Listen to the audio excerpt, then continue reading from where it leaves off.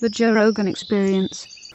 I mean, I've experienced intense stress from doing the thing I love the most, which is playing concerts. You know what I mean? I've experienced it firsthand where it's like, and that's way different. When does it hit you? Like when? Obviously, 'cause I'm not like telling someone their fucking loved one's like about to fucking die. But do you still feel man, it's all of stress? for me. It's all about just being in the right headspace. You know, I mean, like when we first started playing, we would play these indie rock clubs. You know, because we come from that background, like I guess what they would call now hipster shit or whatever. And that was just people who liked, you know, really passionate about certain types of music that wasn't massively appreciated, you know, which is still kind of what we're into. But because of that, most of the people that were coming to our shows were like the high fidelity type record store clerk. You know, you're playing a show and it's just like arms crossed, like, and afterwards, like, pretty good. You know, we'd be like 22-year-old kids, and the gatekeepers were like 30, you know, 32-year-old. Now I would look at them as maybe being like, you know, supportive, but at the time it was more supportive. But at the time it felt more like judging. You know what I mean? So if I get in the wrong headspace, then I'm out on stage. I'm like, oh man, everyone's here to like judge us or something. You know what I mean? Like, if you're looking at this big crowd. But then I ultimately tell myself, I was like, the worst band of all time has probably played to more, you know, like some terrible, like Menudo's played to more people. You know what I mean? Like, this isn't that many people. There's like tonight we're playing the Wiltern. Like, there's like 3,000 people. It's like, let's be honest. Like, the worst stand-up comedian, like, I don't know, or I don't know, man. Like, like the fifth Jonas Brother could sell 5,000 tickets in LA probably. So it's less stressful or Gallagher too could probably sell 3,000 fucking tickets in Los Angeles. Come on. That's how I look at it, you know? I'm like, oh, we deserve to be here more than that person anyway. We put our time in. That's a hilarious way to look at it. I'm serious. Well, why would you concentrate on things that you think that suck? Does that alleviate anxiety? Does it actually work? No, I read this thing that Captain Beefheart, one of our favorite musicians, said, and it was like, if you think about what you're doing, you've already lost the battle. And the reality is that I don't need to think about, and I know Dan doesn't. We don't need to think about what we're doing. So because we're not thinking about what we're doing, like, the trick is to stay in the moment with the music. But I can play and not think about it, and then I start thinking like, what's that person fucking thinking about out there? You know what I mean? It's like, I'm like, I got this other conversation happening here. I'm like, and there's like an intruder. Yeah, there's like I like temporary schizophrenia. Like Pat, what if you just stopped playing? Like a devil and angel. Like, yeah, there's like, I actually remember thinking that on stage at Glastonbury. It'd be like, you know, there's like 200,000 people or close to that, and like, oh, if I just stopped playing, like, what would happen? And so I'm like, maybe don't do that. Don't do it. Just keep going. Yeah, Pat sort of almost had a breakdown at Lollapalooza one year. It was intense for both of us, actually. Because you know what it was? I mean, you should tell a story.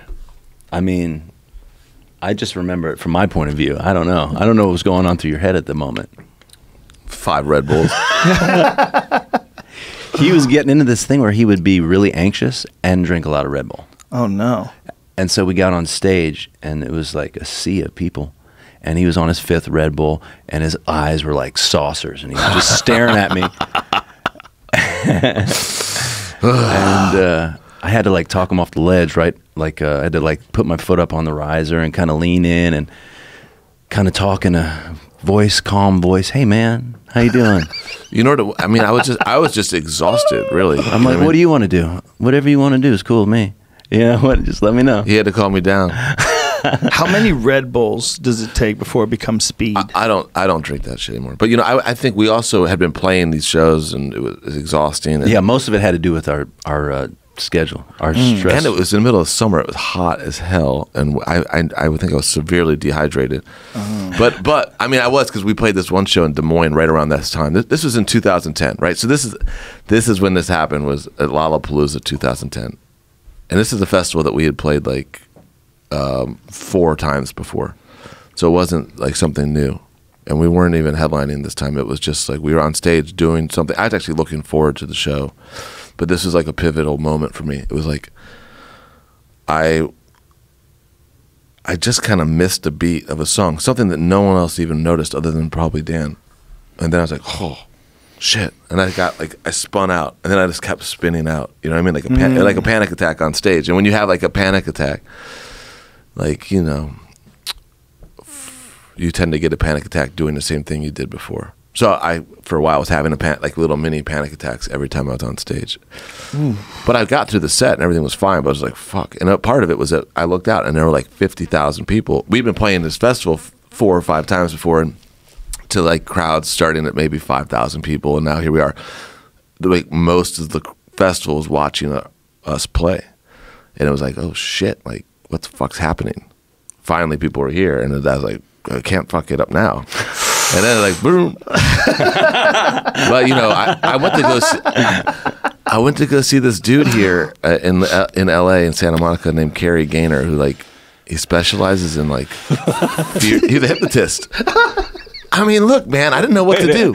Wait a second. Dude, this gets so good, man. Keep going. Dude, I didn't know what to do because I didn't. Like a couple friends are like, man, just get some beta blockers, get some Valium, drink some beer. I can't do any of that shit before I go on. I can't be relying on that before I play. So I was like, I got a recommendation to go see this hypnotist who specializes in like quitting smoking and fear of flying and also stage fright. He does a lot of like actors who are going to do like plays for the first time. So I went to go see Carrie at his house, and we were playing some shows at the Palladium, and he did this thing, hypnotized me, and the second night, like I went the first night we played, it was like better. The second night we played, it was like pretty much gone, and then I woke up in the hallway of the Roosevelt Hotel in the stairwell in my underwear at like 7 in the morning, and I'm literally I'm in the staircase in my underwear. It's 7 in the morning, and I'm like, what the fuck? And I just remembered like this number, like 708. I think it was like 708. Because I'd only been to the room two times. I never. And my girlfriend at the time was in there, luckily, and I went and knocked on the door. She's like, what the fuck? Where the fuck were you going? I was like, I just don't know. Hypnotism, it's real. Jesus. Have you ever been hypnotized? Yes. Yes. Did it work? Yes. Yeah. Yeah, there's a guy who was on yesterday, actually. His name's Vinny Shorman. He hypnotizes a lot of fighters. Okay. And he hypnotizes fighters. Yeah, he gets them into this. It's really interesting. Like I'd never had it before, and I wanted to try it. I was like, okay, I had these thoughts that it was probably bullshit, or it's for people who have weak minds. But it's a state that they can talk you into. And someone who's really good, like Vinny, could talk you into this state, and then you're totally conscious, but you're definitely in this weird tunnel where you feel safe, like mentally safe. It works. And you can talk and think about things in a way that's almost free of normal, regular anxiety. You can address the anxiety, you can see it, but it's for the brief amount of time while you're really in that state, you can get rid of all that shit. This dude, very weird. This guy, Carrie, I remember a couple of things specifically that he said, and he said, like, you're afraid of messing up. Like that's the whole point of like being in a rock band is like it's okay to mess up. It's not supposed to be perfect. You know what I mean? Perfection isn't something that anybody even wants. You know what I mean? Like if you go to like an art gallery and you see like a Thomas Kincaid painting, no one wants that shit. You know what I mean? Like, and he's like, he was telling me all that. He was telling me this shit. Like he was like basically like, your personality is, everyone's flawed. We're human beings. It's okay. Like, whatever. Like you're not supposed to be perfect. You have no desire to be the, there's no drumming competition you've entered. You know what I mean? And it was like I came out of it like, yeah, fuck it. Like I'm supposed to just be here having fun, and it worked.